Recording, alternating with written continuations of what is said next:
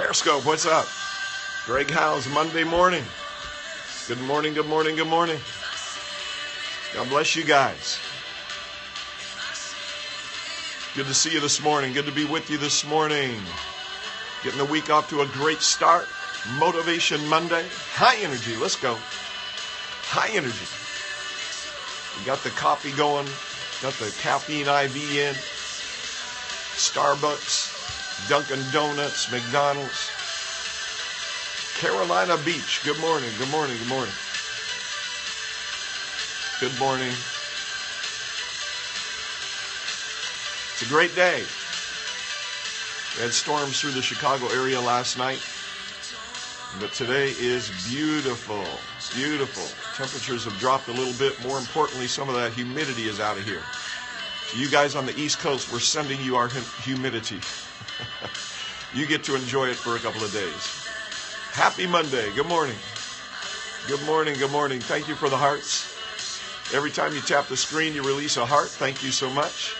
Appreciate it. Good morning. Am I the rabbi? Good morning. Good morning. Are you covered with the dust of the rabbi? Good morning, Chicago Heights. We got some regular copy going in Chicago Heights. Good morning. Good morning.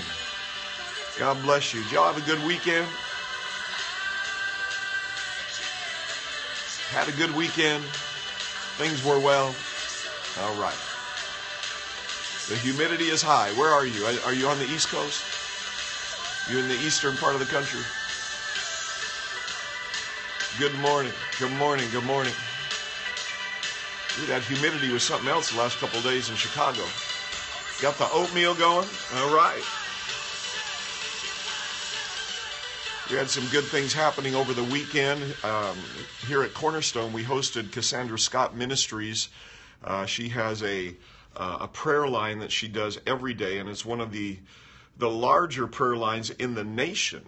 She has a lot of people on her prayer line, and they do regional meetings, regional conferences around the country, and we were able to host them here at Cornerstone Friday and Saturday. I was not able to be present, but I heard great things about the conference. I heard it was a great, great time.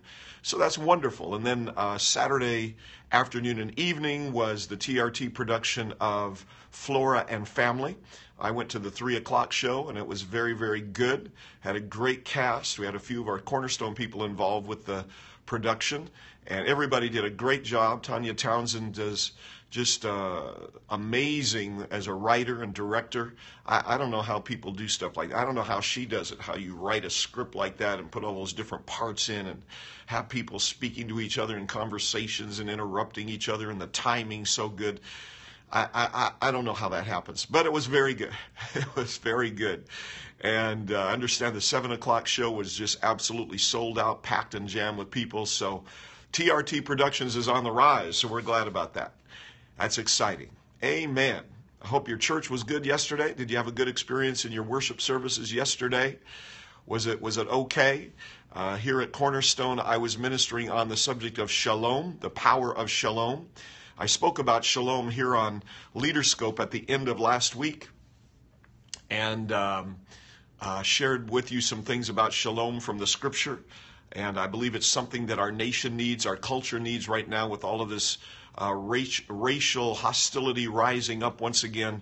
We need the shalom of God. And so my message yesterday will be on the podcast here within a day or two.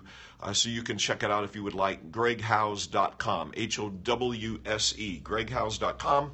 Go there and you can subscribe to the podcast and listen on iTunes. You can also get our Cornerstone app, and the podcast is there as well. So I hope that you'll check that out. Today I want to spend a few minutes with you talking about some leadership fundamentals. And of course there are many, many leadership fundamentals.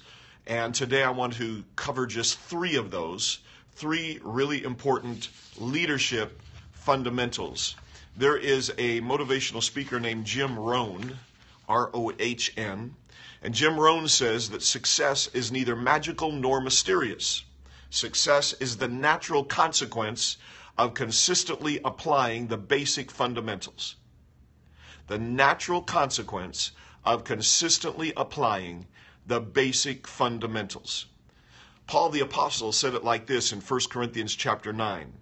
Do you not know that in a race all the runners run, but only one gets the prize? Run in such a way as to get the prize. In other words, we want to win. Everyone who competes in the games does so with strict training. We're coming up on the Olympic Games in Rio here pretty quick. And Paul is talking about those Olympic Games, the athletic games. And he says if you're competing in the games, you go into it with strict training. With strict training. They do it to get a crown that will not last. But we do it to get a crown that will last forever. I like that one. Therefore, I do not run like someone running aimlessly. And I do not fight like a boxer beating the air. No, I strike a blow to my body and make it my slave, so that after I have preached to others, I myself will not be disqualified for the prize. That's 1 Corinthians 9, 24 through 27 out of the New International Version. Check out verse 27 one more time. I strike a blow to my body. In other words, self-discipline. I strike a blow to my body and I make it my slave, so that after I have preached to others, I myself will not be disqualified for the prize. So these three leadership fundamentals are really, really important. And so let me just give them to you quickly here, and then we'll go on with the day. Number one is self-leadership, or you might call it self-government. Self-leadership or self-government. In self-leadership, as you attempt to lead yourself, you have to go through a maintenance routine, somewhat like you do with your automobile.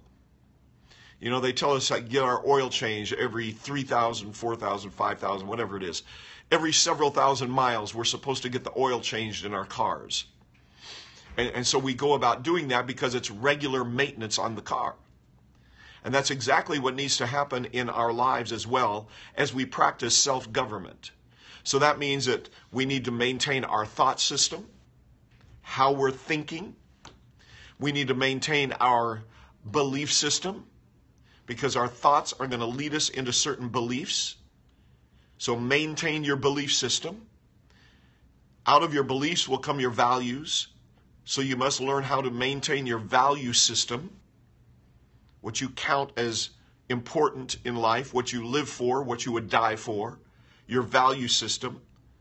And then out of your value system, your belief system, and your thought system, your speech system will come. Out of the abundance of the heart, the mouth speaks. So your speech system is coming out of your thoughts, your beliefs, and your values.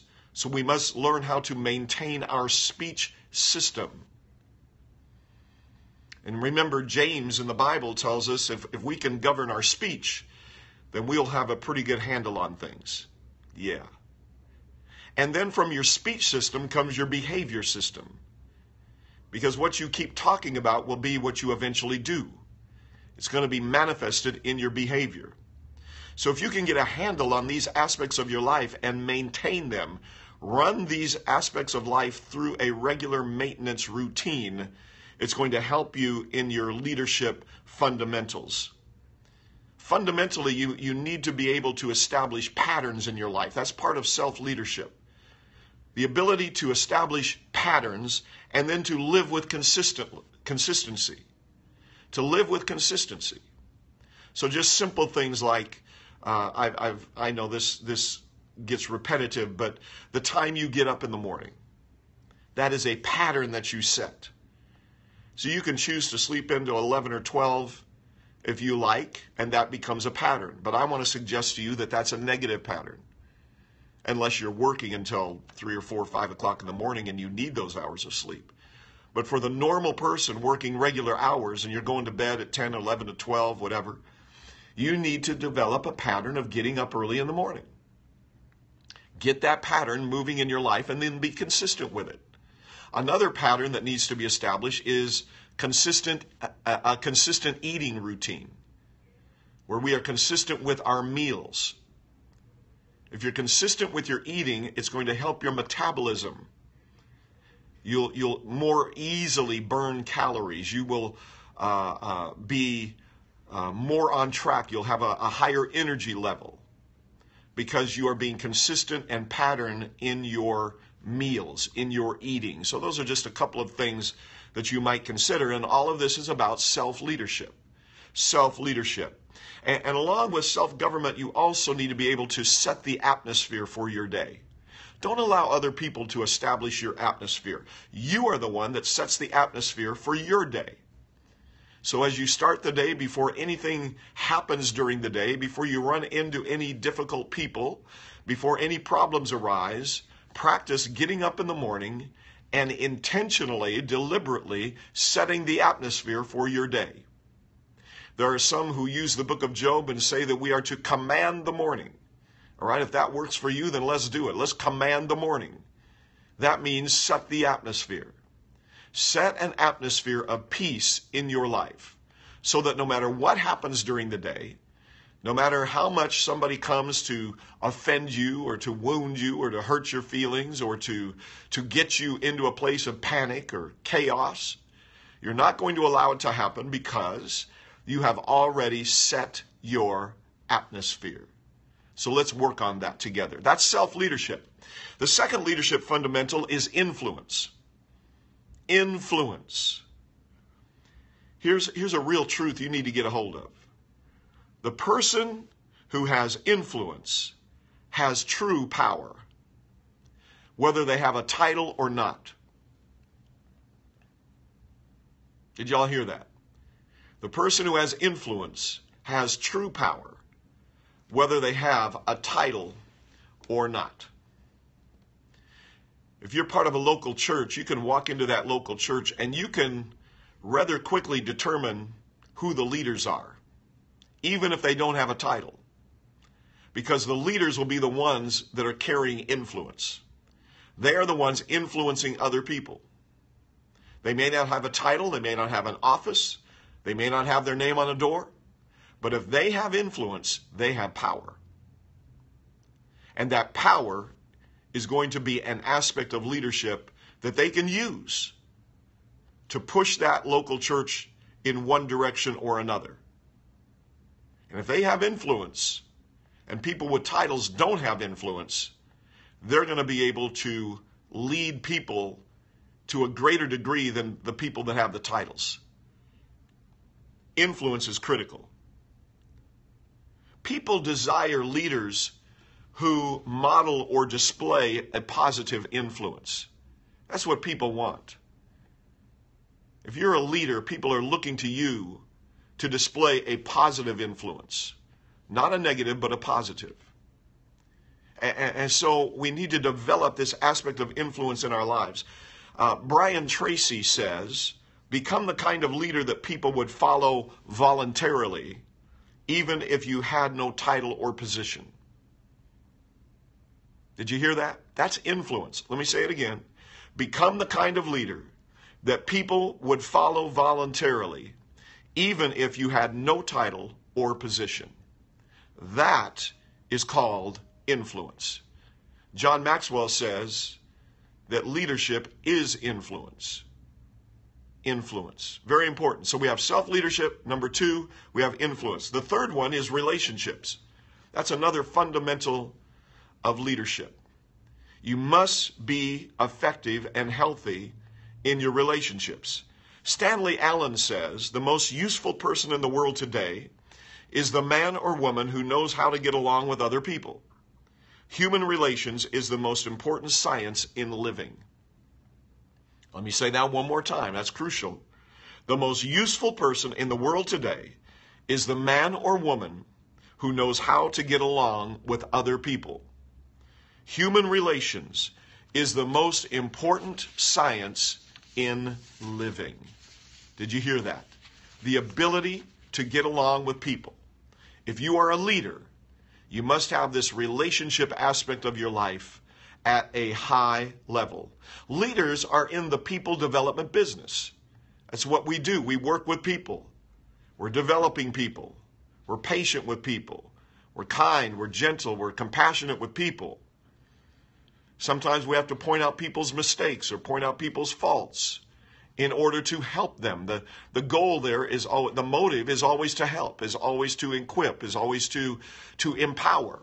It's always to raise them to a higher place.